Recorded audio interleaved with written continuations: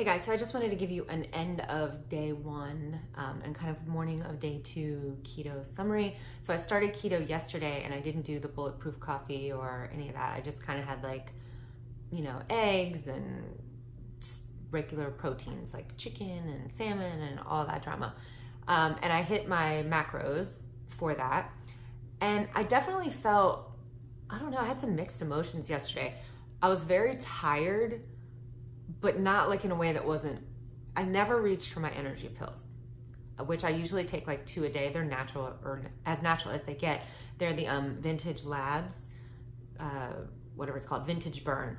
And I never reached for them, which was a really good sign to me because, normally it's like 2 of those a day or I'm gonna pass out. But that wasn't the case. I was able to fully get through my day, no questions asked without it. I did not work out yesterday because I just felt like I needed to give my body a little bit of something to kind of help transition, just give it a little bit of a break. And I will go back to working out on Monday. I'm just gonna take those first. So I guess that'd be Thursday, Friday, Saturday, Sunday. Yeah, so like 4 or 5 days. I slept like a champion last night, and I don't have problems with sleep, but I don't usually sleep like I slept last night.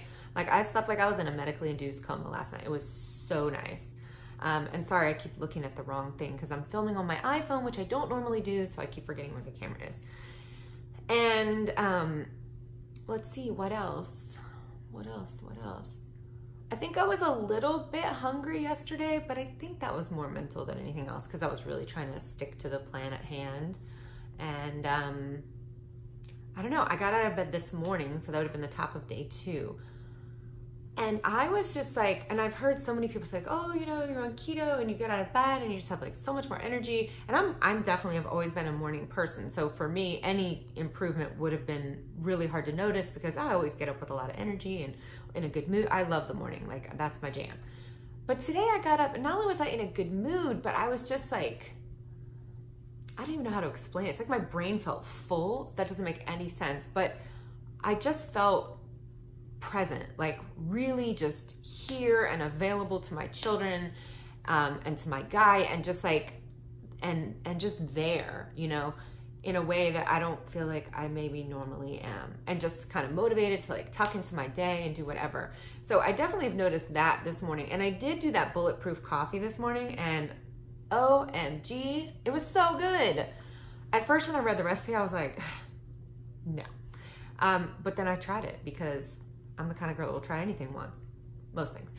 But it's just, regular black coffee, a tablespoon of coconut oil, and a teaspoon of butter, ghee butter if you have it, but I didn't, so I just used regular butter because I'm janky like that. And I just put it in a little bullet, little blender.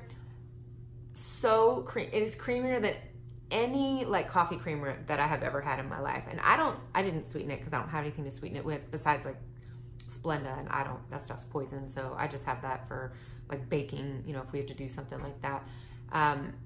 So I like the taste of plain black coffee, but this was like if creamy black coffee or plain black coffee and heavy cream had a baby, boom. Very good. Cannot wait to drink it again tomorrow morning. And I certainly did not need to eat anything until about 10:30 this morning, and I had that at 7. And I even went for like a very light jog. I think it was like at 8:30 or 9, mostly because I just had so much extra energy. I was like, what the hell? I wanted to just sort of burn off a little bit of energy before I came home and started doing my homework. But anyway, yeah, that's kind of where I'm at today. And I did just get this keto cookbook. I think it's called Keto Meal Prep. I'll put the link down below. But that's where we're at the beginning of day 2. See you tomorrow.